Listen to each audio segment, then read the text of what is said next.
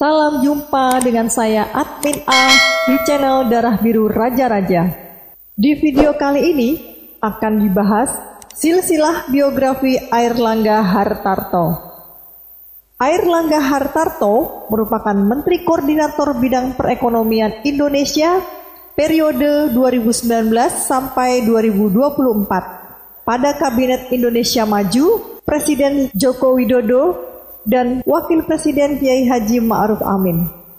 Selain itu, Airlangga Hartarto juga menjabat sebagai Ketua Umum Partai Golkar. Airlangga Hartarto lahir di Surabaya tanggal 1 Oktober 1962 dari pasangan Hartarto Sastrosoenarto dengan R.Hartini Soekardi. Airlangga Hartarto adalah anak kedua dari 5 bersaudara. Lahir dari keluarga yang lekat dengan Orde Baru di bawah kepemimpinan Soeharto, Airlangga Hartarto tumbuh di lingkungan keluarga yang berhubungan erat dengan dunia politik. Ayahnya, Insinyur Hartarto Sastrosoenarto, mengawali jabatan politiknya sebagai Menteri Perindustrian Kabinet Pembangunan 6. Sebagai seorang anak dari keluarga yang kenal dekat dengan Soeharto, Airlangga Hartarto belajar menjadi pribadi tangguh, pekerja keras, disiplin, dan memiliki motivasi tinggi untuk meraih cita-cita. Di masa kecilnya, ayah Airlangga lebih banyak berperan mendorongnya untuk terjun ke dunia pendidikan. Cita-citanya menjadi seorang insinyur yang kemudian diwujudkan dengan menjadi sarjana teknik mesin Universitas Gadjah Mada. Silsilah dari garis ayah. Airlangga Hartarto adalah putra dari Insinyur Hartarto Sastrosoenarto yang lahir di Delanggu, Klaten tanggal 30 Mei 1932, Surakarta, dan meninggal pada tanggal 14 Mei tahun 2017. Hartarto Sastrosoenarto adalah seorang Menteri Perindustrian Kabinet Pembangunan 6. Beliau kemudian berpindah-pindah posisi, di antaranya sebagai Menteri Koordinator Bidang Produksi dan Distribusi Kabinet Pembangunan 6, serta Menteri Koordinator Pengawasan Pembangunan dan Pendayagunaan Aparatur Negara Kabinet Pembangunan 7. Ayah Airlangga Hartarto adalah sosok kepercayaan Presiden Soeharto di masa itu. Insinyur Hartarto adalah menteri yang pertama kali mencetuskan Undang-Undang Nomor 5 Tahun 1984 tentang Perindustrian yang mengatur tentang pembangunan industri berlandaskan demokrasi ekonomi, percaya kemampuan diri sendiri, mengedepankan manfaat, dan kelestarian lingkungan hidup. Selama menjabat di kementerian, Insinyur Hartarto gencar menentang ekspor bahan mentah dan mendesak para pengusaha atau pemilik bisnis agar hanya mengekspor hasil olahan saja. Prinsipnya ini dilatar belakangi oleh sejarah pada zaman kolonial saat VOC berhasil memperdaya rakyat Indonesia dengan membayar murah bahan-bahan mentah yang diekspor ke Eropa. Hartarto Sastrosoenarto menikah dengan Hartini Hartarto atau R.Hartini Soekardi. Insinyur Hartarto Sastrosoenarto adalah putra dari Raden Sastrosoenarto yang menjadi Jaksa Agung Mangkunegara 6, yang menikah dengan Raden Ayu Nganten Suparti Sunarto yang merupakan putri dari Raden Ngabei Partowijoyo Harjo Uwito. Raden Sastrosoenarto adalah putra dari Raden Mas Ngabei Mangun Bisono yang merupakan keturunan dari Mangkunegara II. Airlangga masih termasuk keturunan dari Kiai Ageng Gribik, yakni ulama yang menyebarkan Islam di wilayah Jatinom, Klaten pada masa Sultan Agung Hanyokrokusumo Mataram. Nama Ki Ageng Gribik sendiri diabadikan menjadi nama jalan yang membentang di wilayah desa Gergunung, Klaten Utara hingga Kecamatan Jatinom. Silsilah dari garis ibu. Ibunya Airlangga Hartarto bernama Raden R.Hartini Soekardi atau Hartini Hartarto, yang merupakan putri dari Raden H. Didi Soekardi Wijaya yang menikah dengan Ir Sekarningsih. Raden H. Didi Soekardi awalnya adalah seorang pengusaha perkebunan. Akhir tahun 1920, beliau juga menjadi Dewan Kabupaten Sukabumi. Kemudian, ia juga menjadi ketua cabang dari Paguyuban Pasundan. Sebelum kedatangan Jepang, Didi Soekardi sempat menjadi pemimpin dari Partai Indonesia Raya dan juga Gabungan Partai Politik Indonesia atau GAPI. Ketika zaman pendudukan Jepang, dia menjadi petugas penghubung dari Pembela Tanah Air atau PETA. Setelah perang berakhir, Raden H. Didi Soekardi diangkat menjadi menteri di negara federal Pasundan. Setelah Indonesia kembali menjadi negara kesatuan Republik Indonesia, Raden H. Didi Soekardi menjadi anggota Dewan Konstituen. Raden H. Didi Soekardi lahir di Sukabumi, Jawa Barat pada tanggal 17 Mei 1898 dan meninggal pada tanggal 27 Juni 1971. Raden H. Didi Soekardi adalah putra dari Raden Sastrowijoyo atau Haji Muhammad Sidik yang menikah dengan Nyi Raden Ratnaningsih dan menjadi keturunan Menak Sunda. Raden H. Didi Soekardi adalah pahlawan Sukabumi pada masa Perang Kemerdekaan. Dari pernikahannya dengan Ir Sekarningsih, ia memiliki 11 orang anak. Salah satu putra dari Raden H. Didi Soekardi atau adik dari Hartini Soekardi adalah Letkol Edi Soekardi. Letkol Edi Soekardi yang dalam silsilah Sunda adalah uak dari Airlangga, berhasil memenangkan peristiwa yang dikenal sebagai Palagan Bojong Kokosan, yakni pertempuran yang terjadi di sepanjang jalur Bojong Kokosan, Sukabumi Cianjur pada tanggal 9 Desember tahun 1945 hingga Maret tahun 1946, di mana pasukan Inggris berhasil dipukul mundur oleh Resimen 3 TKR di bawah komando Letkol Edi Soekardi. Pertempuran Bojong Kokosan diperingati sebagai Hari Juang Siliwangi. Berkat jasa dan pengorbanan Letkol Edi Soekardi untuk merebut kembali kemerdekaan Indonesia, namanya kini diabadikan sebagai nama jalan di kota Sukabumi. Pemilihan nama Letkol Edi Soekardi diinisiasi oleh Ridwan Kamil, Gubernur Jawa Barat, sebagai penghormatan jasanya semasa hidup. Meski lahir di Surabaya, Airlangga meneruskan sekolah menengahnya di SMA Kolese Kanisius, Jakarta. Ia dikenal sebagai pribadi yang aktif saat di SMA. Ia juga menjadi ketua OSIS. Setelah lulus SMA, Airlangga Hartarto melanjutkan kuliahnya di Universitas Gadjah Mada, Yogyakarta, mengambil jurusan teknik mesin di Fakultas Teknik dan lulus pada tahun 1987. Di UGM pun, ia tak sekedar menimba ilmu, melainkan aktif berorganisasi. Ia diberi kepercayaan menjadi Ketua Umum Senat Mahasiswa Fakultas Teknik UGM. Kecintaannya pada dunia aktivis tak membuat ia melupakan bangku kuliahnya. Justru semangat belajarnya ia teruskan hingga master. Dari UGM, ia kemudian melanjutkan program Advanced Management Program atau AMP Wharton School di University of Pennsylvania, Philadelphia, Amerika Serikat tahun 1993. Lalu melanjutkan program Master of Business Administration atau MBA di Monash University Australia tahun 1996 dan Master of Management Technology atau MMT di Melbourne Business School, University of Melbourne, Australia tahun 1997.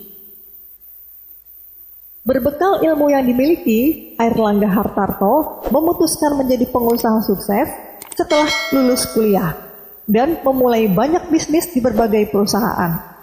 Airlangga Hartarto mendirikan PT Graha Curah Niaga yang bergerak di bidang agraria atau pupuk. Dia juga pernah menjadi presiden komisaris dari PT Fajar Surya Wisesa Tbk atau FASW pada tahun 1987. Kemudian dia menjadi presiden direktur PT Jakarta Prime Crane pada tahun 1991. Pada tahun 1994, Airlangga Hartarto menduduki kursi presiden direktur PT Bisma Narendra dan PT Cipta Dana Sekuritas. Ia juga pernah menjadi komisaris PT Sorini Corporation Tbk pada tahun 2004. Pengalaman di dunia bisnis membuat Airlangga Hartarto dipercaya menjadi Ketua Umum Asosiasi Emiten Indonesia selama 3 periode, yakni tahun 2005 sampai 2008, lalu tahun 2008 sampai 2011, dan tahun 2011 sampai 2014. Airlangga Hartarto juga mengagumi ajaran luhur dari tokoh kemerdekaan India, yakni Mahatma Gandhi. Salah satunya adalah tentang 7 hal yang harus dihindari dalam hidup, yaitu kaya tanpa bekerja, kesenangan tanpa kesadaran, pengetahuan tanpa karakter, bisnis tanpa moral, ilmu tanpa kemanusiaan, penghargaan tanpa pengorbanan, dan politik tanpa prinsip. Bakti dan pengorbanan paman Airlangga, yakni Letkol Edi Soekardi, untuk Indonesia menjadi motivasi Airlangga dalam berkiprah di dunia politik. Melalui jalur politik inilah salah satu cara agar Airlangga dapat membuat berbagai kebijakan yang adil dan bermanfaat bagi masyarakat. Karakter Sumeh yang berarti ramah, sopan, bersikap baik dan menghargai setiap orang tanpa memandang kedudukan dan jabatan, selama ini telah melekat dalam diri Airlangga. Pola komunikasinya kepada masyarakat yang selama ini dikenal terbuka dan toleran. Sikap ini perlu dimiliki oleh seorang tokoh politik karena akan berpengaruh pada caranya dalam membuat kebijakan yang adil dan mengedepankan kepentingan masyarakat. Airlangga pun mulai berkiprah di dunia politik sebagai wakil bendahara DPP Golkar pada periode 2004 sampai 2009. Selanjutnya, Airlangga berhasil menjadi anggota DPR RI pada periode 2009 sampai 2014, lalu 2014 sampai 2019 dengan daerah pemilihan Jawa Barat 5, dan menjabat sebagai Ketua Komisi 6 yang membidangi perindustrian, perdagangan, investasi, dan BUMN. Pada tahun 2016, terjadi perombakan atau reshuffle Kabinet Kerja Jilid 2. Airlangga pun terpilih untuk menduduki kursi yang sama dengan sang ayah, yakni Menteri Perindustrian. Airlangga mewakili Partai Golkar menggantikan Saleh Husin dari Partai Hanura. Pada tahun 2017, Airlangga terpilih menjadi Ketua Umum Partai Golkar. Ketika itu, Airlangga menggantikan Setia Novanto yang terjerat kasus korupsi. Kemudian pada tanggal 5 Desember tahun 2019, Airlangga Hartarto kembali terpilih menjadi Ketua Umum Partai Golkar untuk periode 2019 sampai 2024. Hal ini disepakati lewat Forum Musyawarah Nasional Partai Golkar. Airlangga Hartarto juga menjadi Ketua Umum Persatuan Insinyur Indonesia atau PII periode 2006 sampai 2009, Ketua Dewan Insinyur PII tahun 2009 sampai 2012. Airlangga adalah anggota Majelis Wali Amanah Universitas Gadjah Mada Yogyakarta sampai dengan tahun 2012 dan menjadi Pemrakarsa Herman Johannes Award, suatu penghargaan bagi inovasi teknologi, saat ia menjabat Ketua Keluarga Alumni Fakultas Teknik UGM atau Katgama pada tahun 2003. Data di situs LHKPN KPK menunjukkan Airlangga Hartarto mengantongi total harta kekayaan sebesar 426,60 miliar rupiah. Angka itu berdasarkan laporan tahun 2021 yang disampaikan pada tanggal 30 Maret tahun 2022. Berikut rincian harta kekayaan Airlangga Hartarto. Tanah dan bangunan senilai 108 miliar rupiah, alat transportasi dan mesin sebesar 2,5 miliar rupiah. Selain itu, Airlangga Hartarto juga tercatat memiliki harta bergerak lainnya sebesar 573 juta dan surat berharga 54 miliar 941 juta rupiah serta kas dan setara kas senilai 321 miliar 333 juta rupiah. Adapun harta lainnya senilai 9,9 miliar. Dengan demikian, totalnya sebesar 497,8 miliar rupiah. Dengan total harta kekayaan sebesar 425,6 miliar rupiah, Airlangga Hartarto juga tercatat memiliki utang sebesar 72,2 miliar rupiah. Nama Airlangga Hartarto telah menjadi sorotan karena dirinya diusung Partai Golkar sebagai calon presiden atau capres tahun 2024 mendatang. Ketua Umum DPP Partai Golkar sekaligus Menteri Koordinator Bidang Perekonomian ini telah mengakui bahwa partainya sudah mengumumkan nama capres untuk pemilu 2024. Airlangga Hartarto mengungkapkan pengumuman capres 2024 dari Golkar sudah diumumkan sejak pelaksanaan musyawarah nasional partai tersebut. Beberapa penghargaan yang diraih oleh Airlangga Hartarto adalah Penghargaan Presiden Republik Indonesia, yakni berupa Bintang Mahaputera Adipradana tahun 2020. Penghargaan Ketua Umum PB Wusu Indonesia sebagai pembina olahraga berprestasi tahun 2020 oleh Menteri Pemuda dan Olahraga Republik Indonesia tahun 2020. Dr. Honoris Causa dalam bidang Development Policy dari Development Institute atau KDI School of Public Policy Korea Selatan tahun 2019. Penghargaan Ketua Umum PB Wusu Indonesia dalam pembinaan atlet Wusu dalam Asian Games ke-18, yakni 1 medali emas dan 3 medali perunggu oleh Ketua Umum Komite Olahraga Nasional Indonesia tahun 2018. Penghargaan sebagai Honorary Fellow dari The Asian Engineering Federation Organization tahun 2017, yakni 56 tahun Lee Kuan Yew Exchange Fellow Singapura tahun 2017. Penghargaan Presiden Republik Indonesia Satya Lencana Wirakarya tahun 2014. Entrepreneurship Award of University of Gadjah Mada tahun 2012. Australian Alumni Award of Entrepreneurship tahun 2009, penghargaan atas peran dalam merintis pengembangan iklim bisnis dan kepemimpinan dalam organisasi masyarakat, Founding Fellow Asian Academy of Engineering Technology tahun 2004. Selain itu, Airlangga juga menulis beberapa buku yang telah diterbitkan. Yang pertama, Pembiayaan UMKM, penerbit Raja Grafindo Persada tahun 2021.